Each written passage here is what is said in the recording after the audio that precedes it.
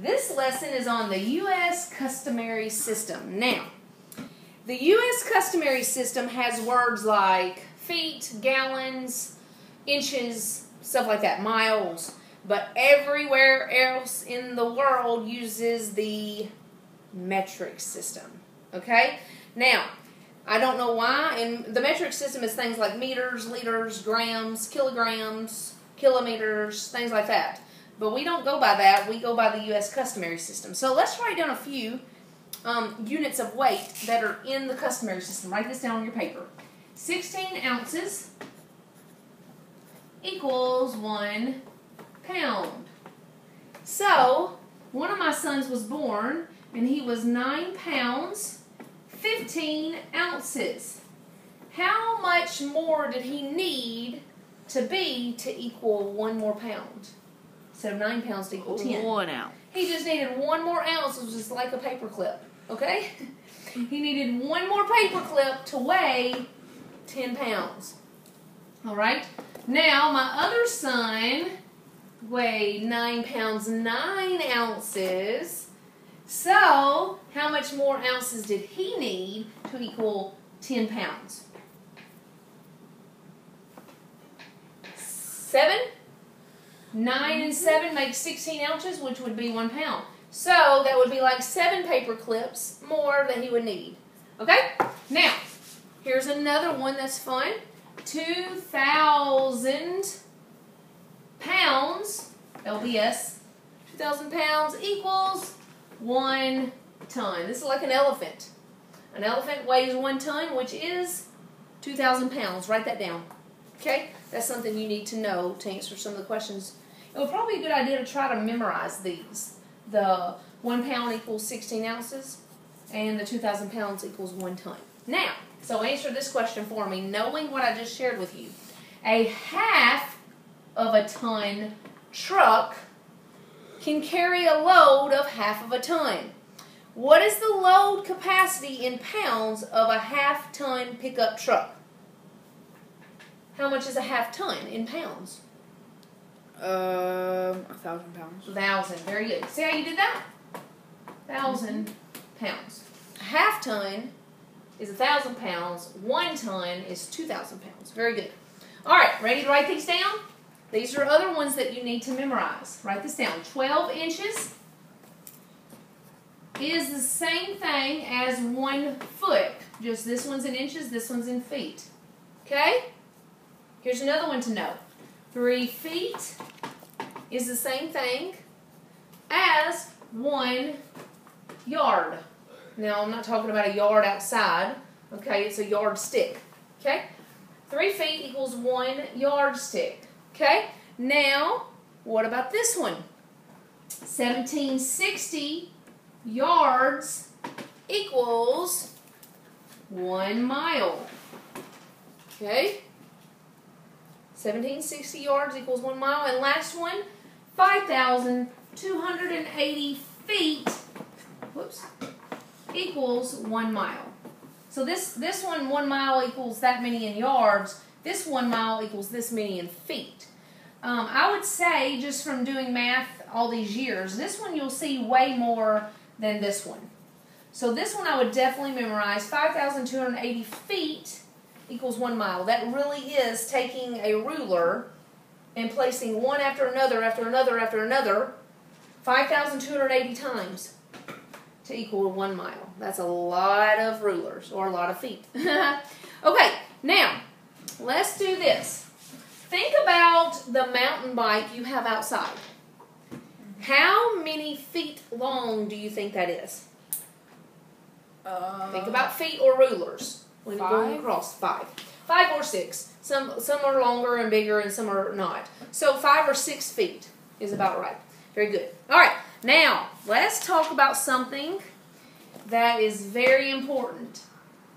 I want you to draw a big G on your paper.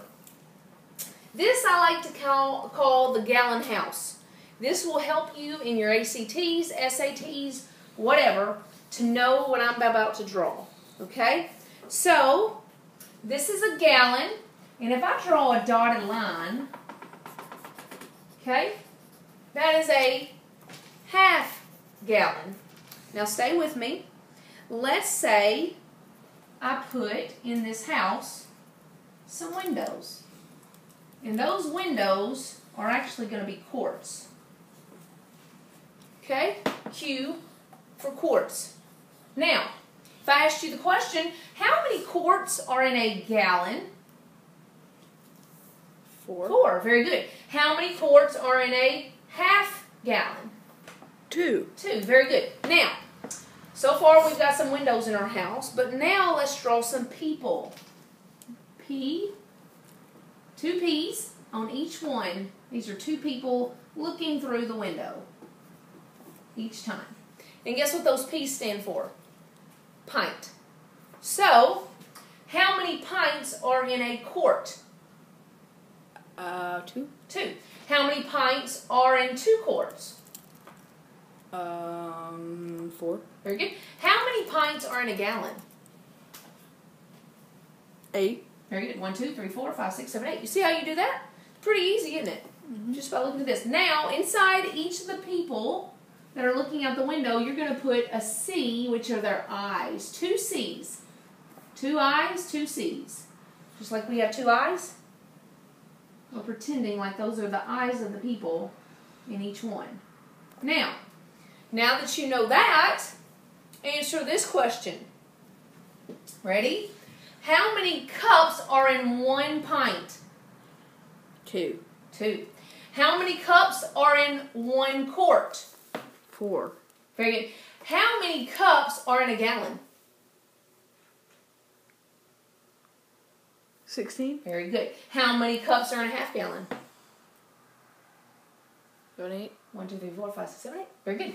See how you do that? Mm-hmm. So you're going to get questions like that all the time. If you just draw this on your paper real quick, you'll answer every question they have, and it's just that simple. Okay? So that's good for you to know, and that's that portion on the teaching on that. Okay? Now, listen to this. Steve always drinks 8 cups. The C stands for cups. I don't remember if I mentioned that or not. C. The C stands for cup. Okay. So, if Steve always drinks 8 cups of water, how many quarts is that? Well, 1, 2, 3, 4, 5, 6, 7, 8. That's 8 cups, which is how many quarts? 2. 2. Very good. So the answer would be 8 cups is 2 quarts. Very good. Now, let's move to something really quick, and this is the last thing we're going to do. I'm going to draw a thermometer up here. All right? Now, this is a Fahrenheit scale, by the way. Did you know that other places in the world go by Celsius? The American system uses Fahrenheit, just like we use a different measuring system. We also do a different temperature system. Okay? So, look here. This is 32 degrees Fahrenheit. Now, this is 0 degrees Fahrenheit. Okay? Have you ever heard or even seen yogurt places that name themselves 32 degrees? Okay? Do you know why they name it 32 degrees? That's when the ice cream freezes. If it was 33 degrees, it would be melting. If it's 32 degrees, it forms a full yogurt or ice cream or whatever. So 32 degrees is the freezing point, just so you know. So if you're outside and your mom says, it's freezing outside, it must be below 32. Unless you have a mom that's cold all the time, and she may think 44 degrees is freezing, but it's really not actually freezing unless it's 32 degrees. Okay? Now, let's do this one.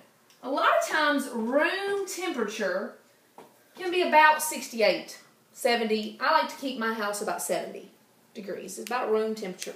Okay? Now, your normal body temperature is 98.6 degrees Fahrenheit. Okay?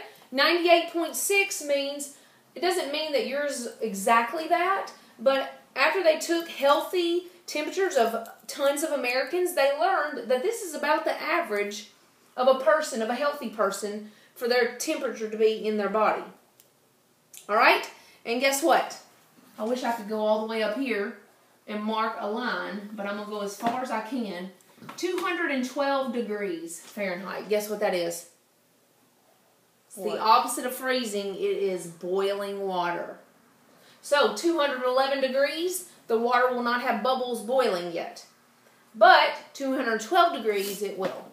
So what is the difference between, how many degrees is between freezing and boiling? Freezing, boiling. How much degrees is in between that? Well, let's do the math. Okay? 180. So there are 180 degrees from boiling to freezing. 180 degrees. Got it? That is lesson 16.